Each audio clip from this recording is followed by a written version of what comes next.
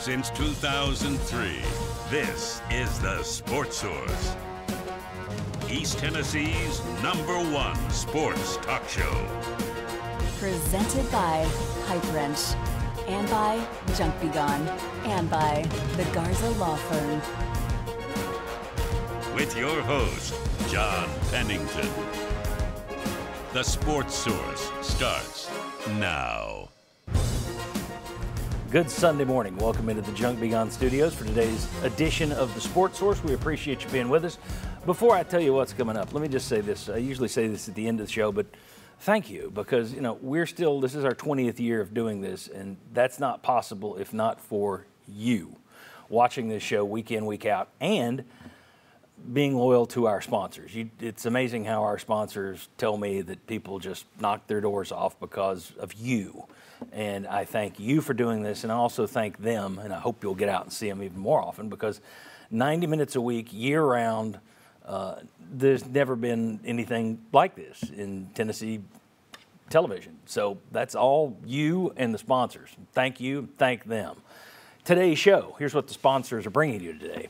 We're going to be talking about football, baseball, softball, new entertainment complex that they're looking at building over there next to Neyland Stadium, ticket prices, on and on and on. Realignment, that's back in the news this week. Talk about all that, so let's get into it. First segment of today's program brought to you by one of those really good sponsors I was telling you about, Junk Be Gone. How is your backyard, folks? Is it up to snuff for the summer? Do you have an old grill that needs to go? A shed that is an eyesore? A rusted swing set from when your 30-year-old kids were little?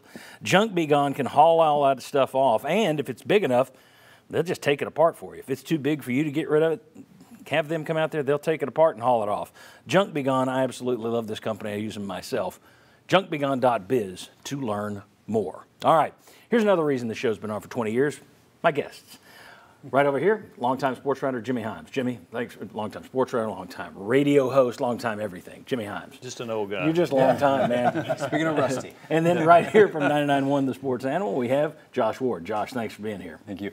Right over here, longtime sports writer, longtime radio, longtime TV, and they just need to put longtime media guy, Bob Hodge. Thanks for being here. Old. Just old, long time. Just old. All right, very good. Hey, Tennessee announced this week, and I will go ahead and show you pictures of this thing.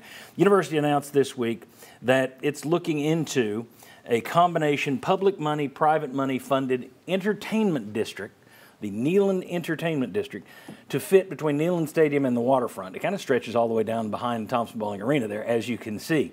There would be a hotel on one end. They'd already talked about that. We'd mentioned that on the show, and you see where the placement is there in that orange box that says hotel site. They already are talking about restaurants, bars, additional tailgating, retail, family-friendly activities in this spot. Looks really good. This is becoming, and we can take a look here, they've got a couple of pictures there at the top that they put out in their release. But it's becoming standard fare for a lot of pro stadiums, and other colleges are getting in on this, but UT's kind of at the forefront for the colleges. You can see there the Cubs and the Braves versions of this up at the top. There's a big one out in L.A. next to the Staples Center. They've got them in Milwaukee that's famous. Kansas City has one. And at the bottom, you see the views from the hotel space there at the Rogers Center in Toronto, where you can watch a Blue Jays game. Randy Boyd, UT president, had this to say: this public-private partnership opportunity will enhance the look and atmosphere of Neyland Stadium and the Knoxville campus while creating an additional destination for the city of Knoxville, all without state funding. And then Athletic Director Danny White said, innovation is at the forefront of everything we do. The ideation of this new Neyland Entertainment District exemplifies that mindset. This is a massive project that has the potential to positively impact our entire city. We're eager to see what world-class developers dream up to creatively maximize this extraordinary market opportunity. We have the capacity for constructing an entertainment ecosystem that doesn't presently exist anywhere across the collegiate landscape. Pretty impressive stuff. I will continue to say that they hit a home run when they landed Danny White. And you know, for all I know, you got Randy Boyd, who's involved in another Knoxville stadium project right now. He might have been involved in this as well. I'm sure. Whose idea this was, not sure. But kudos to Dondy Plowman, Randy Boyd, Danny White, from my perspective, just for thinking outside the box. So I like that. Now, that's the outside the box. I like outside thinking. But Bob, you're going back inside the box. Let's go inside the box. You are the fuddiest of duddies. You don't like change. I usually don't like change. What do you think about this? As a season ticket goer over there, what do you think about having an extra entertainment zone? To paraphrase John Kerry, I was against it before I was for it. When they originally came out, no, stop. Oh, it's please, just the hotel just stuff? leave Okay. things alone. But the more I think about it, the more that this seems like something that does take you forward into a place where sports is going. Mm-hmm. I mean, you look at the new stadiums that have been built. You know, I still think of the Titan Stadium as a new stadium. Yeah. And it's getting ready to be the old torn down stadium. So I just thought, you know what? I still like Neyland Stadium when it had an open end and you could stand up on the hill and look down and watch ball games. I think it's a good idea. The part that caught me was in Danny White's statement when he talked about this makes another destination for Knoxville. This makes something where people will go, something to do. It'll bring more people down into the downtown area, not downtown specifically, but the downtown area. So yeah, it makes sense, the direction we're going. I have a lot of questions. Parking, which people were laughing at earlier, but yeah, I worry about parking, tailgating, all these things. But I think it is a good idea. I think it is a good outside-the-box idea. I will be dragged reluctantly in that direction. All right. Gentlemen, thoughts, likes, dislikes, any drawback to this? Well, I like that it is making Knoxville and the UT downtown area a destination more than just 7 or 8 Saturdays out of the fall. And in the release, they reference Thompson Bowling Arena. You have G10, that spot in between the football and basketball stadium. But football only represents a small part of the year. So you're creating more entertainment, which will result in more dollars for the university and for Knoxville. If you grow that out long term, there will be costs going into it, and there's a lot of time that will have to go into this. But I think this is thinking outside of just football, using football as the center, basketball as a bit of a connecting point with it as well.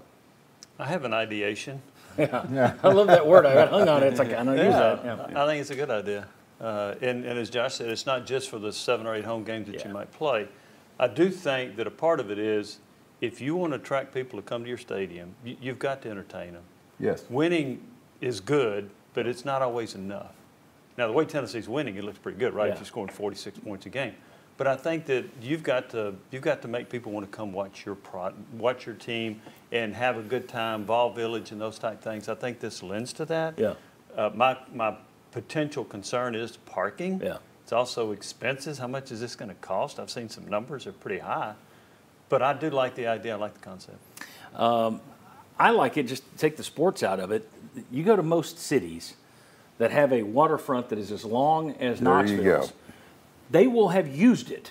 They will have, Yes. and kudos to Mike Chase, who years ago said, hey, let's do this, because Calhoun's is an institution. But there should be more on Knoxville's waterfront than just Calhoun's.